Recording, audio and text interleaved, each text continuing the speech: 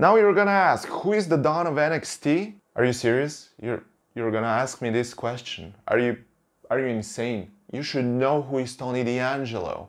No, it's not Angelo, it's Tony D'Angelo. Dude, the dude is a legend. I have already talked about him.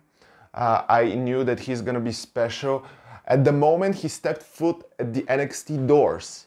This was back in the day, this was back in GOAT era. He was nobody, but now oh my goodness. I talked this last week. He just inserted himself into the match between Ilya and Carmelo. In the match between Tony and Carmelo, he played the music of Trick Williams, distracted Carmelo, and got 1v1 match versus Ilya Dragunov at Stand and Deliver.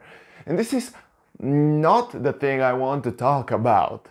I really want to talk about, you know what.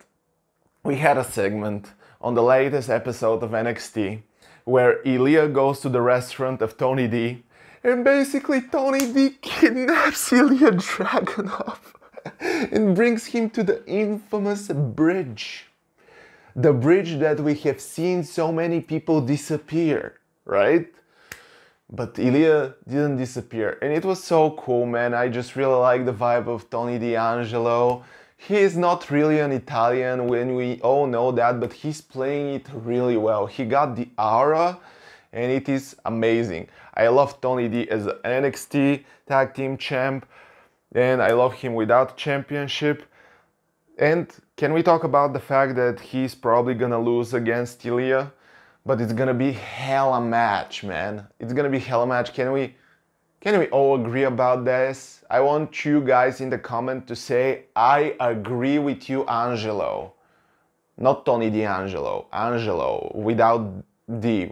You know, Angelo. You know my name, right? Yeah, man. So hyped about the character of Tony D. So hyped about Ilya Dragunov. So hyped about this match. And I'm really curious, even if he loses, even if he wins, maybe the character will evolve in some way, and I'm really curious to see what is the direction where the character will go.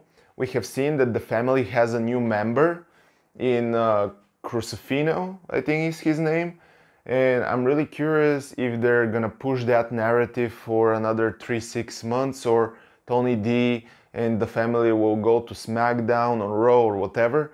But I'm really curious to see where is the direction. Maybe one day we're gonna see Tony D'Angelo with a championship. I'm not sure.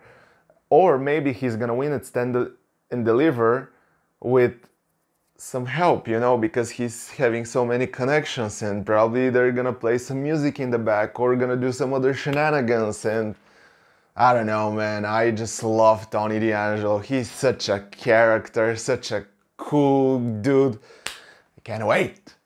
Thank you guys so much for watching. Bam! And I'm gonna see you next time.